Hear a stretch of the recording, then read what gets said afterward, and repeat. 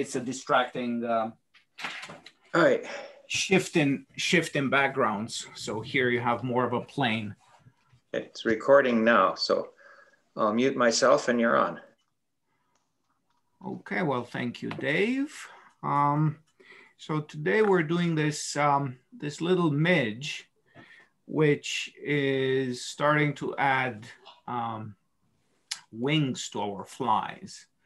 So this style of wing, then Dave is going to follow up with the Coachman style fly, and then we're going to do more things with wings, substituting different materials for these wings. So this first one is supposed to be a fairly simple thing. It's just a little black midge. And I guess, you know, from what we know about trout and midges, the adult stage is kind of the least important midge-wise. But at the same time, this is a fairly generic looking pattern, right? So black body, black hackle, and just a fluff of white for a wing. Some of you here in the audience would recognize that this thing with just a few tiny little changes becomes a CFF, among other things. So here we are. It's good practice in getting the wing and the hackle on without creating a mess. And I'm going to be very brave today, and I'm magnifying this big time. It's a size 16 hook. And this one is a light wire emerger hook, which I tend to prefer to standard dry fly hooks when I go to smaller sizes. So you can do basically a size 18 fly on this. And this one is a Daiichi 1130. Tiemco makes one like this. It's the 2487. It's an awful lot more expensive. I think Togans has an emerger hook as well at probably half the price. I don't have any of those, but they look pretty nice in pictures. Okay, so standard stuff otherwise. 8/0 thread in black. This is uni thread. And now this is all a curved hook. So you kind of go to where your thread hangs near the point of the barb. And then I use some black dubbing, and I have here something called diamond dub, which is supposedly black, but has this reflections that are in a bluish tone. So you can go with a plain black, super fine. You can go with the sparkly stuff. I have some other Antron that's got a little bit of a greenish tinge. Today I like this blue color. So just a super tiny amount of dubbing, really. We've got a really short length of shank to work with. And this is supposed to be a small fly. And it's extremely easy to end up crowding the front of the hook. So that is my main concern here, is to wrap the body so that I leave enough room here for wing and everything. And as you can see, it's just basically a little bit more than half of what I covered in thread. So I'm going to leave myself here room to put on the wing. Now the wing is just basic polypropylene yarn in white. And I've already cut a little piece of it.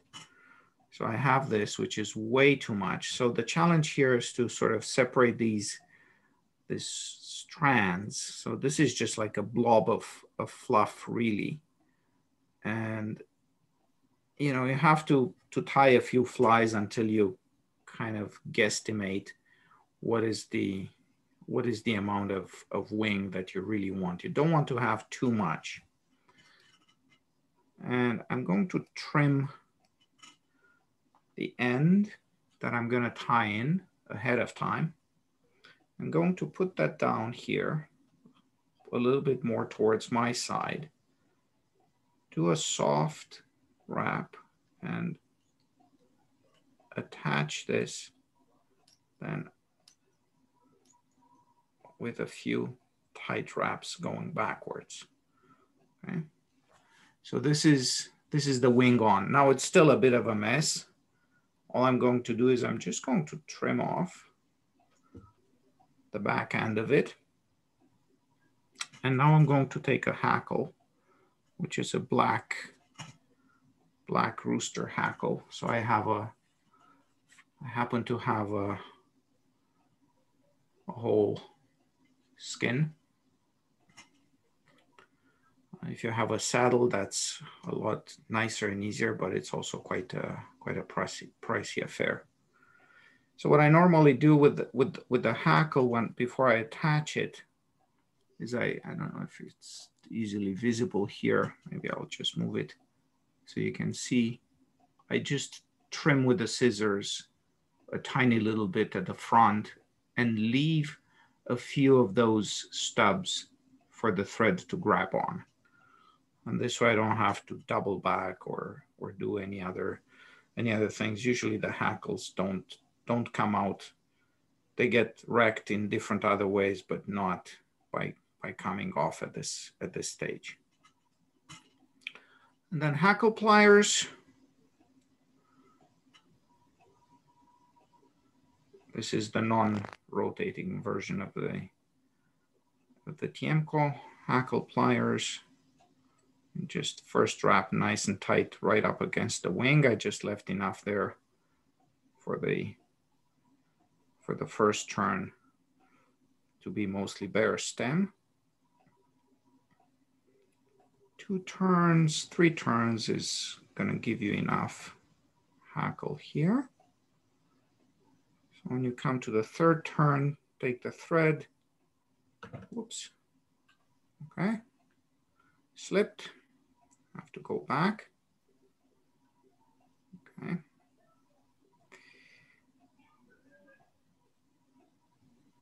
So there we go again. 1 turn, 2 turns, 3 turns. I seem to be doing it today. Okay. Now this, I damaged the hackle beyond any sort of usefulness. I'm just going to remove it. And I'm going to take another hackle that's sitting here, prepared. This is shiny side towards me.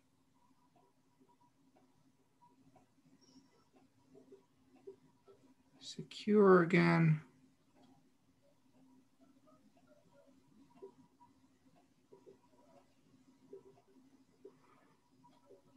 Okay.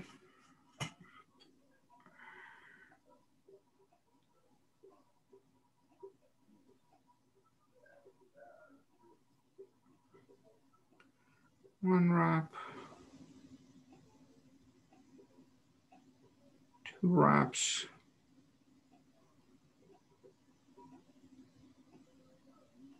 3 wraps. Okay. A couple of turns of thread to secure the hackle in place.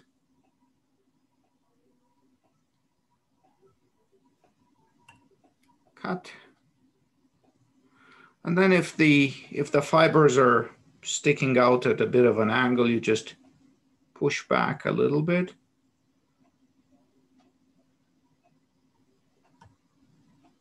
And tidy up the head of the fly. I see here reluctant fiber sticking out, so that's going to be easily trimmed at this point.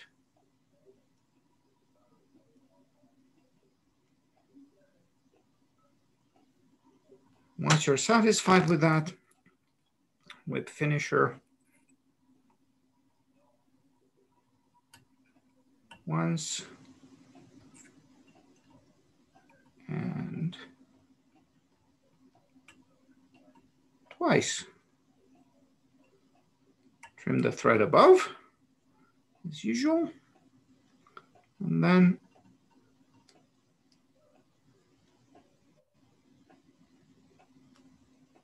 trim any other fibers that are sticking odd directions and so on.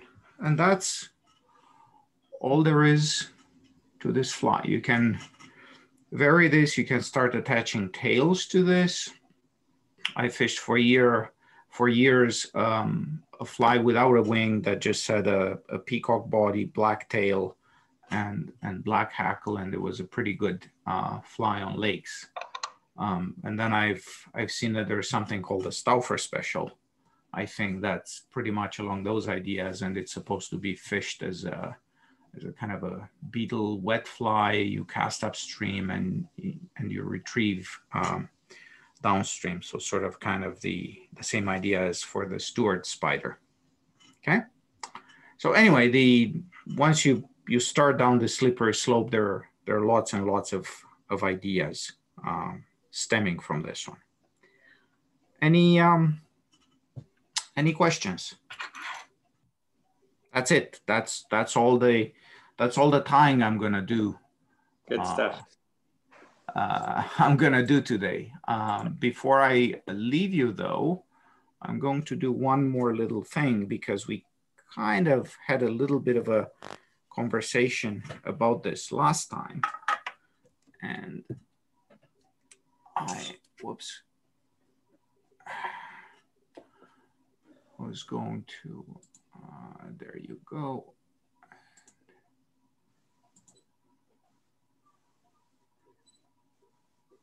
So I don't want any zooming. So these are the hackle pliers that broke my hackle a couple of times. But that's not what I was going to do. I'm just going to remove this. So this is the fuzzy stuff that I sometimes use as a background.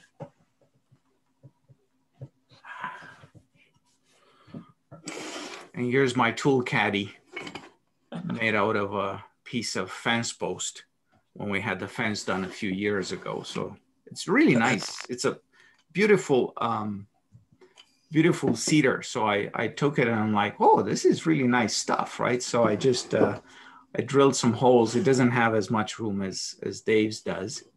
But it's, it's enough to put a basic set of tools. So if you're prepared for tying a particular pattern, you've got pretty much everything you need there. Okay, I was just gonna very quickly go over some book stuff. Okay, so we were talking about fly tying books, and I was going to mention a few others. So, I was talking about the Craven book, which has super detailed pictures. There's this really ancient one that I have from the Hunting and Fishing Library. I probably need to move this even higher so you can see the thing. And it's, it was affordable back then, and it's got a bunch of information and basic instructions. Again, pretty good pictures. And I learned a lot of my fly tying out of this book. So this is a pretty nice book. Then kind of fancier stuff. And I don't know if you guys have these in the club library or not, but this one is a pretty good book. So this is the Dictaleur book. It doesn't have the super fancy pictures, but it's got pretty nice pictures and explanations. And again, it has pretty good beginner information as well on hooks and, and so on and so forth. Okay. So again, this is, it's got a nice from wet flies, wet fly tying, and all of that. So this is another excellent reference. Then I picked up, there are weird places you can get books, and it's sometimes hard to resist. There's another one here, which I haven't used much, given all the other ones that I have. This one takes a while to actually get into the actual proper fly tying, but has like nice little diagrams for, you know, whip finishing both by hand and using a tool. So that's another one. And then there's some kind of old classics that are more terse in their approach. This one came from a used bookstore. This is Dick Stewart's Universal Fly Tying Guide. And as you can see, this is a little bit older, only black and white photos and some basic instruction on how to do basic techniques. And then a series of nicely illustrated fly patterns. Okay, this one is a pretty skinny book. It's got only 48 pages. So if you lean towards the minimalist side, this would be a good one. Then there is Dave Hughes in a similar vein with a skinny book. Again, black and white, has all the basic instruction on doing all the simple steps. And again, I can recommend this for the minimalist crowd. It's very nice. And then there's some specialty books, which I, again, collected over time. This one, our club, for some reason, was getting rid of. And Steve, especially for you, this is relevant. You ought to have a book like this if you're at Penn State. So George Harvey was the guy who started a fly fishing course at Penn State. And I think to this day, it's probably the only fly fishing class you can take at a university for credit. And so this is a book that covers both fishing and fly tying for trout. And given the amount of material it covers, it's a pretty compact and skinny thing. It's less than 120 pages. And it has basically no pictures, it's just illustrations. But it's both interesting historically, and it's still useful in terms of seeing how things are done. And then BC-wise, I lived in BC for a short period of time before moving to Edmonton. So I got this this classic of Jack Shaw's, which we have that book in our club. Yeah, it is the only one I've so far. Yeah, this is a terrific. It's a terrific book, and you know everybody refers to Brian Chan and Phil Rowley these days, but before these guys there was Jack Shaw, and so when we talk about chironomid fishing, this is the man really. And then, perhaps a little lesser known, Haig Brown himself had a fly fishing instruction book that I didn't know about until I chanced upon browsing in a bookstore. And so it's some stuff about materials and things and knots and all the things you need to know about fly fishing. And it has a little bit of stuff on flies at the end. So it's not so much about fly tying. This is more fly fishing. But you know, being Haig Brown is very nicely written, and it's got always useful bits of information. So I don't know if you guys have this one in the library. Yes, we do. Yeah. Okay. So you know, those of you who haven't checked out these books from the library, I guess it's kind of whet your appetite. And then by way of comparison, the ones I mentioned last time was the Dave Hughes for wet flies, which is probably easier to get than the Roger Fogg book that I was referencing. This one has both the fishing and the tying of the flies. And the instructions are reasonably detailed. They're photographs. They're black and white. So they're nice and clear, and it covers all the essential points, and has a bunch of plates at the end with fly patterns, okay, including, you know, English classics like the Stuart black spider here, for example. So I have, you know, bookmarks here for the various patterns.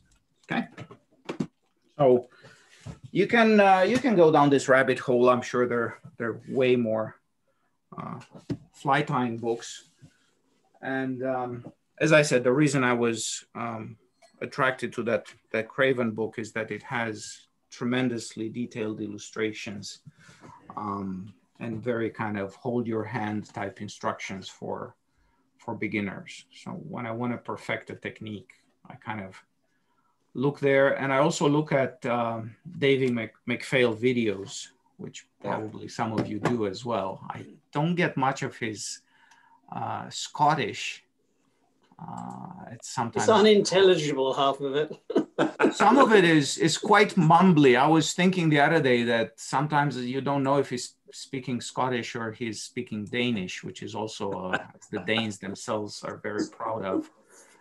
It's a very mumbly language, but you can learn a lot of technique from just watching. Some of those videos are actually worth pausing and watching little segments again, because he doesn't always say it, but he does things that are worth kind of unraveling and working out exactly why does it come out so neat. So these are the various tricks. And as you can see from my own tying, I'm not very good at following all of this instruction, but I guess it just needs more practice. Anyway, with that, Dave, back to you. All right. We'll start working on a little history lesson to start with. So the fly I'm going to tie today is a Western Coachman, but it has its origins way back, and we're talking about a Welsh, originally a Welsh fly. That it was. I noted in the notes. It's called the Cocky Bondu, which is. It's spelled C-O-C-H-Y, and it's pronounced cock. And it's and the bondu is the name of a particular hen hackle that we now call a furnace hackle. And there's been notes of this pattern back as far as the late 1700s. And all it is a little peacock herl on a short shank hook with a furnace hackle on the front. That was the basic pattern. It got developed a little further, a little later on. Somebody wanted to glitz it up a little bit. So we ended up with, let me just get this up.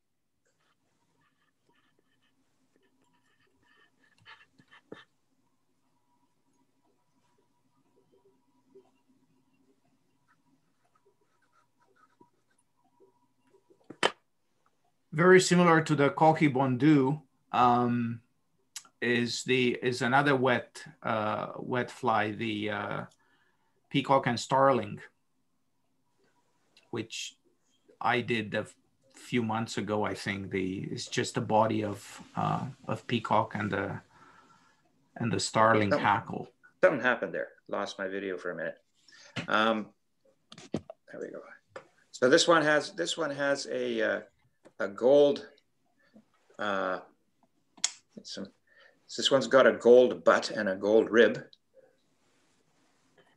And then somebody went and decided that they were going to make it look a little better. So they made what they called the Coachman. And the fellow was Tom Bosworth. And that was in 1830.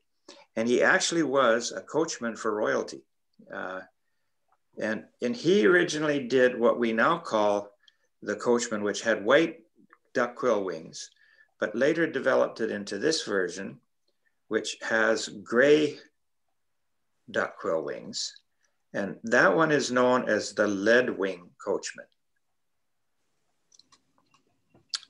Now, about 1878, a fellow by the name of John Halley decided that he was going to make it a little fancier. So he ended up putting on, now this is basically what we're going to tie today, later. He decided that he was going to take the regular Coachman and he was going to add this mid-band red thread to, and I don't know why he did it, but he just called it the Royal Coachman, and it originally would have had a lead wing, a duck quill wing. And for the material, they used this stuff for the red, which you can't get anymore. And I just happen to have a spool of this Pearsall's marabou silk. And it's been around for a long time. I probably bought that back in 60s. And I just happened to, and the nice thing about the silk, which most people don't realize, is that the typical modern silk is a synthetic. And when it gets wet, it doesn't change color. Whereas the marabou silk originally changed color when it got wet. It got darker, almost a brown color. So when I get to make Royal Coachman, or a Coachman of any variety that has that red band, I try to dig out my dwindling supply of marabou silk. It's not quite as flashy when it gets wet. So the fly we're going to tie today is not the Royal version. We're going to tie the regular Coachman, but a Western series. And that goes back to Theodore Gordon back in 1890s, early 1930s, when the Western Coachman came about. A fellow by the name of Wayne Buzzek in California came up with the Western Coachman, where he replaced the quill wing with this hair wing. And originally it was calf tail, but in more later years, he went to deer hair because it floated better. It's more buoyant hollow. So that's what we're going to do today, is the Western Coachman with some deer hair. So the first material you use is this stuff. It's and if you can buy little packages of golden pheasant crest, but it's nice to get this one that is actually a small piece of the head of the golden pheasant. And the reason for that is you'll notice that there's different spacing between the black bars depending on where off this neck you pick the feather. You can get some down here where the black bars are very close together, and then other ones up here where they're actually fairly far apart. And what that allows you to do is that allows you to select a feather that has two black bars that stick out the back of the fly to suit the size of the hook you're going to use. So I've already got one semi-prepared here. So I've taken all the fuzz off the bottom, and I'm gonna not pull these fibers straight out to the side. I'm just gonna slightly separate them, and then I'm gonna cut them off square so that I keep the tips and the colored black bars lined up. So hook-wise, I'm using a fairly hefty hook. It's a Hannock Stillwater wet hook. This is the version comes in a standard shank and a long shank and a short shank. This is the standard shank. And I need to buy some more. I'm getting down on them. And I'm tying this in a size 10, mostly because I use a lot of size 10s and 12s for that sort of fly. But the 10 is also a little easier for you guys to see in my arrangement here. I hope you can see that. I need my glasses so I can see.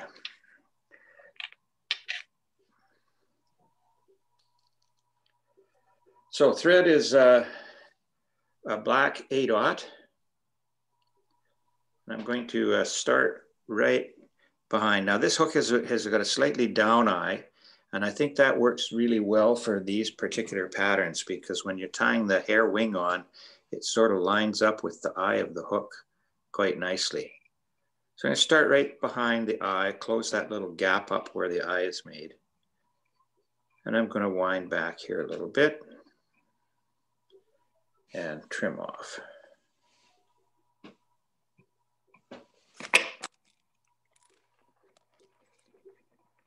I'm going to run my thread down to about halfway down the hook. And I'm going to take my section of golden pheasant tippet and I'm going to trim it off square right close to the stem, about as close as I can get. And now I've got those nicely colored barred things nice close together. You can see that. And I'm going to measure against the hook shank. What I want is that the first bar is right at the bend. That's where I'm going to place it on the hook. Hold it with the left hand, go over the butts of that thing. I'm going to hold it up slightly so I make sure that that tail stays on top of the shank, and I'm going to wrap down to, and where I'm going to wrap is as far as where the barb would normally be, right where the bend of the hook starts. I'm going to make sure that's good and snug. Now I'm going to spiral my thread back up to about 4 eye widths behind the eye. The next thing we're going to need is the rib. And the rib is a fine gold wire. This is actually an extra fine. And I'm going to take that off the spool.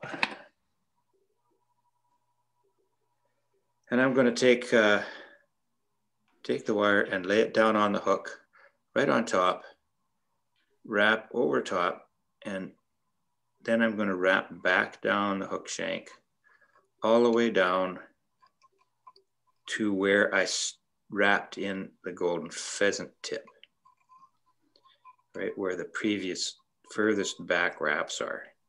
That's going to be my rib. Get that out of the way. And the next material is this stuff, which is peacock herl. And this I'm going to try and select out of here, for this size hook, about 3 strands of fairly fuzzy peacock herl. I'm going to see where it's reasonably fuzzy at the tip there. I'm going to line the tips up, and not right at the very tip because it's a little fine. The stem is a little fine right at the tip, so a little bit back from the very tip. And I'm going to trim them off about a eighth of an inch shy of where I'm holding in between my thumb and forefinger.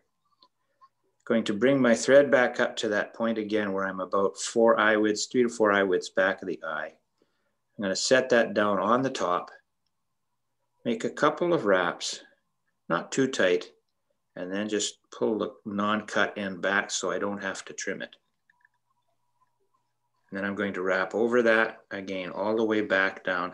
You don't mind building some bulk up in the body of this. It's going to be fished mostly as a wet fly, or at least as one that will alternate as a dry and a wet.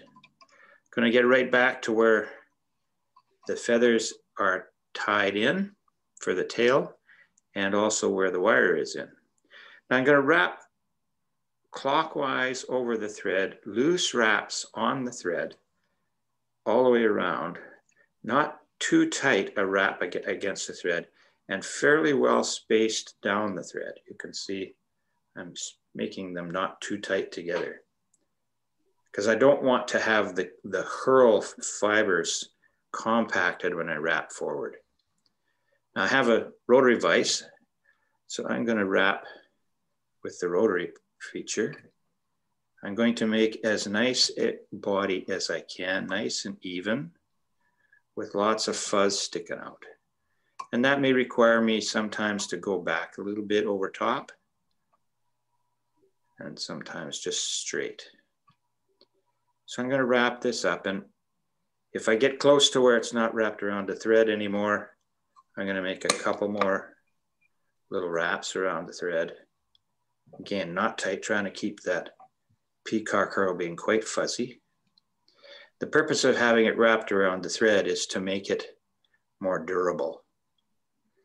Now again, I'm not going to come any further forward than about 3 to 4 eye widths behind the eye of the hook. I'm going to unwrap the last one around the thread, hold it up. And the reason I'm not wrapping further forward than that is I need space between the hackle and the eye in order to finish the head. So I pulled that back and wrapped up in front as well as behind. Trimmed it off nice and tight. And then I'm going to take my wire and I'm going to wrap the opposite direction around the peacock herl. And I'm going to open spiral it forward, wiggling the wire a little bit so it doesn't mat down the herl. And I'm going to make 3 or maybe 4 wraps until I get to where the thread is at. Again, 2 or 3 wraps over that. And then 2 or 3 wraps in front. And then I can probably just break this guy off like that by doing the helicopter thing. And the next thing I'm going to need is a hackle. This is my hackle. You see, it's not a high quality neck. It's more like a hen hackle. It's a little longer, so it's not a really high quality hackle. And what I'm going to do is I want the longer portions. These feathers are fairly tapered. When you get these cheaper necks, they're tapered. They're quite wide at the base and narrow at the tips. And the base ones are quite soft, whereas the tip ones are stiffer. And I want to work with the base ones, and I'm going to measure it up against the hook. I want the fibers to be just a little bit past the distance between the point and the shank of the hook. So I'm going to take that guy out of there, and I'm going to come in with my fingers and pull off the fuzzy gray stuff at the bottom. I don't need that. And then what I'm going to do, I'm going to tie this in backwards to the way you'd normally tie a hackle, because I want to use primarily the long fibers that are here at the back end of the feather, now that the fuzz is gone. And I'm going to take probably 3/8 of an inch of this feather. That's maybe the width, the length of the body. Not much more than that. I'm only going to need like 3 or 4 wraps of hackle. So I'm going to stand them out with my fingers and thumb at right angles to the stem and pull them back. So I've got this little gap between the front and the back.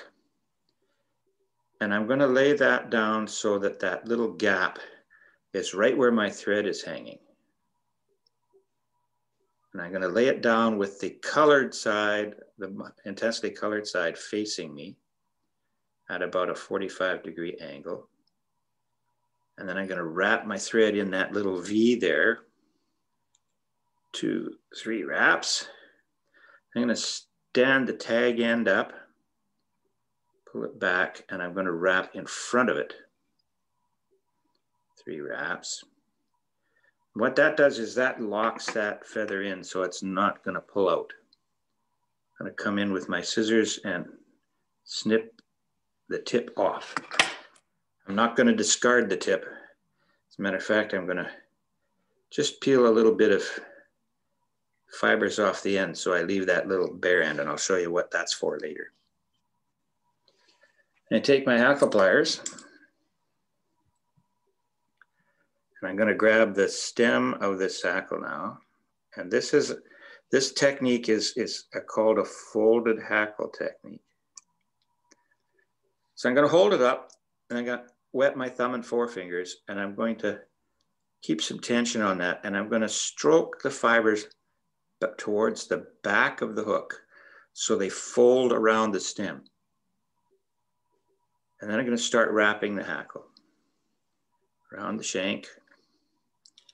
I'm going to make sure when it goes underneath that I get those fibers clear and they go backwards. 2. And now I'm coming up on the third one. Again, all those fibers are stripped to the back. And I'm going to wrap over the behind in that V that the stem makes with the hook. 2 or 3 there. And then I'm going to wrap in front. 1, 2, 3. And then I'm going to trim out the stem. You see I got a couple little mallards that are sticking out here. There's a few little fibers that stick out.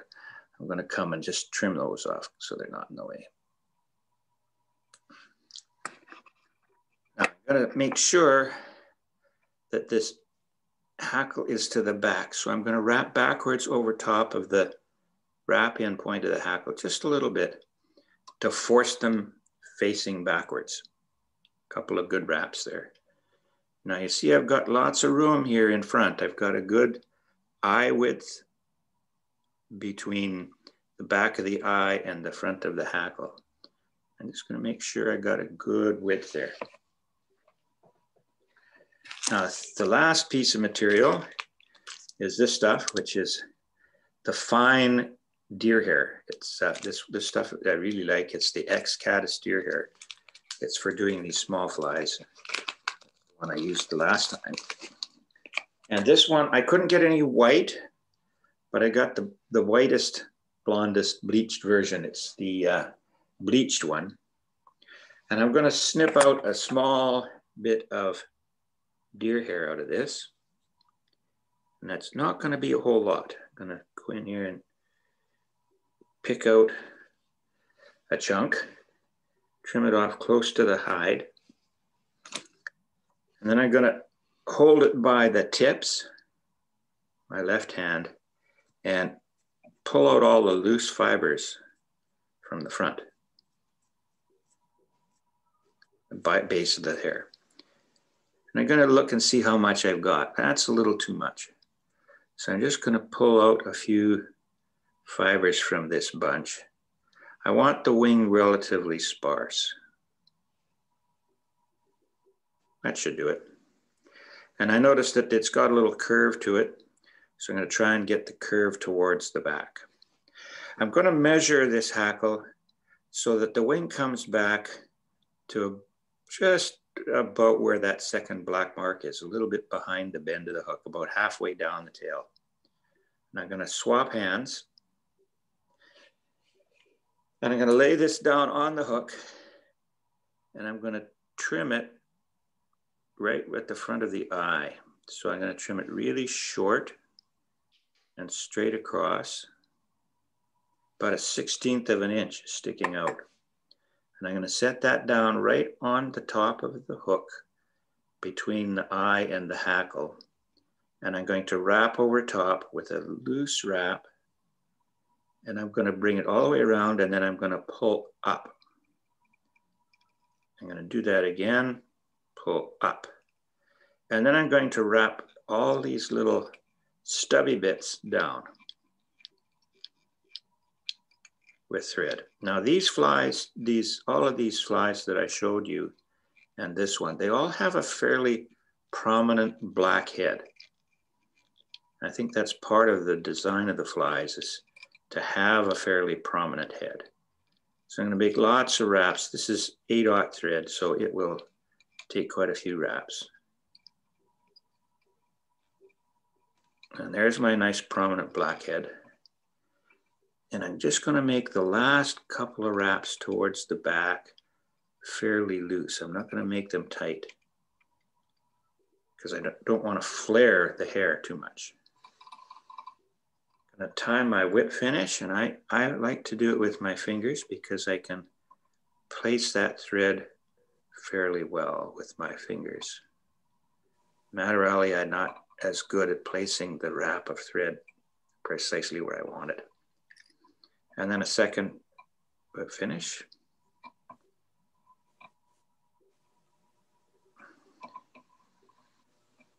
Take her down. And I don't need to cut. I just bring the edge of my scissors in and touch the thread right up against the head of the hook. And there it goes. Now, the last thing I'm going to do before I cement this is I'm going to look at where the wing is. And it's tended to go down the side of the hook a little bit, which is more than what I want. So I'm going to come in here with my bodkin, and I'm going to pick 4 or 5 hair fibers that are down the side, so the peacock curl shows. I'm going to stand them out at right angles to the hook, get them straight out. I'm going to take my tweezers, and I'm going to go right down to the thread, and I'm going to grab them, and I'm going to break them off.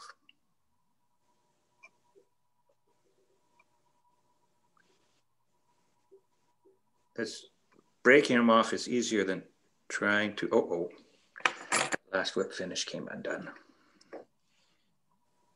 So half hitch time. Must have nicked it with my scissors. I'll get this, this will be cemented, so I'm not too worried about it coming completely undone. But a couple or 3 half hitches will secure it for the time being.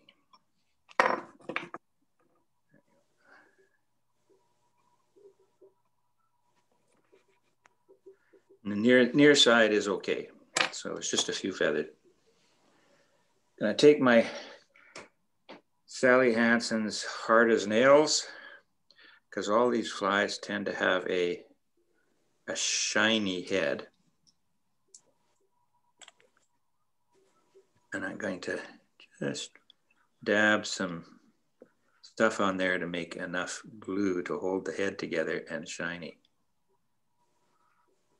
And of course, what happens when you do that, you end up with a little bit of glue going into the eye of the hook. And that's where the, that's where the leftover end of the hackle comes in handy. Because I take the stem of the hackle and I stick it through the eye of the hook and pull the hackle through the eye. And that removes all the glue so your eye isn't gummed up. And that's him. Dave, if you don't use the hair on the back, would it turn into a wet fly? Without the wing? Yeah, well, the trick with, that's why they use the duck quill wings, because the duck quill wings don't float well.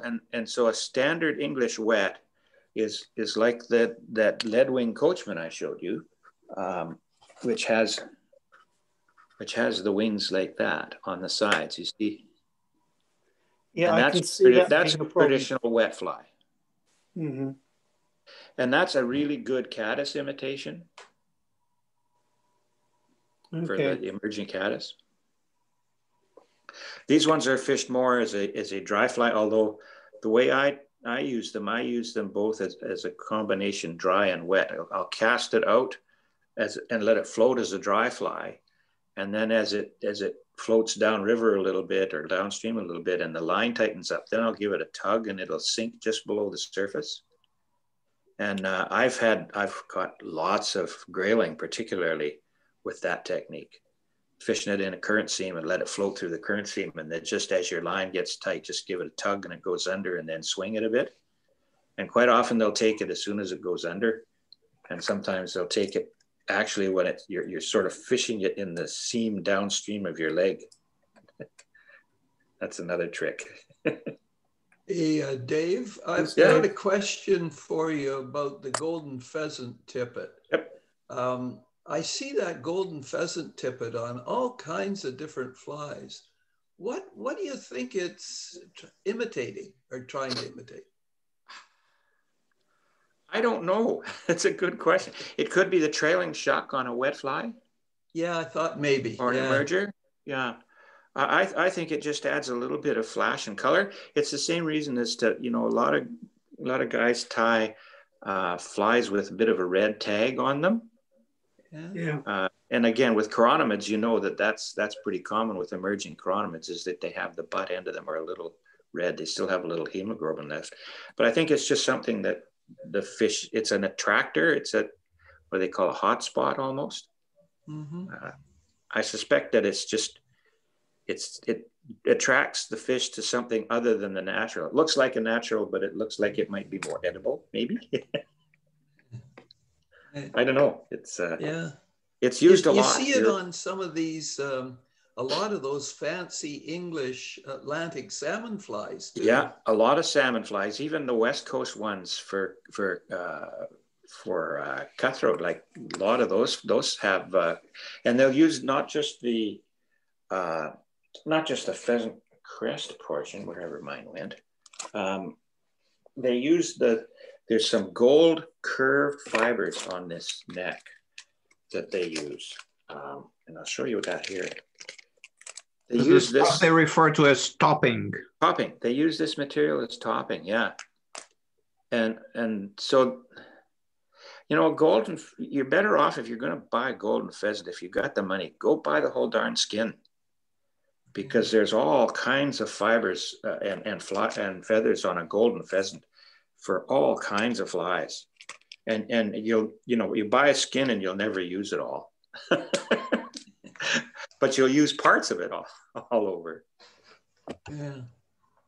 Golden pheasants are really good. It's in a lot of patterns. And it has, I think that these pheasant fibers, they have a bit of a sheen to them too. So maybe it picks up a little sheen and looks like, you know, trailing bubbles or something. I don't know. It's effective. Yeah. That's and the last one, of course, is the Royal Coachman, and this is the one with the hair wing in the version, and all the Royal Coachmen have that tail, right? Yeah. Whether it's the dry fly or the parachute or whatever, it's that tail. Yeah. Dave, it's not that expensive. I mean, I bought this at Robinson's. It's an entire golden pheasant skin. It was like $18. Yeah, and you can see how much usable kinds of feathers there are in that skin. Oh, there's tons, yeah. Yeah. I think, though, way back when a lot of these flies were developed, golden pheasant was quite common. If you look at the new developed fly patterns, you don't see that. Yeah. Most of these are way back in the, prior to the 80s. Yes. Yeah. Well, back in 80s, as in 1880. Yeah. Right? Yeah. A lot of those patterns go back that far, right? And I think it was because there's a great supply of them from India. Yeah. And India was a colony of Britain. Yeah, but it's also very, very colorful and brilliant. And in fact, the pheasant tail from the golden pheasant, right? This is terrific nymph material. Yes. You get if you use standard pheasant tail, you end up with the kind of a reddish brown. And it's fairly uniform in color, whereas this one is black effect. This stuff, and some of these fibers are very long. Yeah. You can get, the whole fly tied out of just a small clump of fibers. Yeah. And a lot of the Atlantic salmon flies have that golden neck feather. Yeah. So that's it. Well, thank you, Dave. No problem. We'll stop the recording.